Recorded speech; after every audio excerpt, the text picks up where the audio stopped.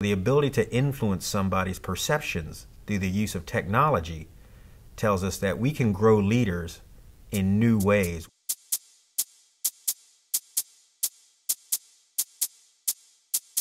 I paired up a group of students that were high school seniors in Houston, Texas, with a group of cadets at West Point, created a blog site, and then I had a group of cadets that engaged those students on a weekly basis around a topic related to leadership.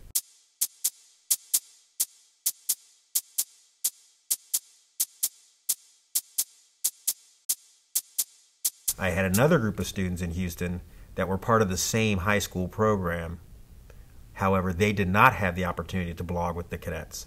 And then I measured the differences at the end between those who blogged and those who didn't blog, how they perceive self as a leader. And what we found is that the intervention, just those conversations, made a difference in how those high school kids perceive themselves as leaders.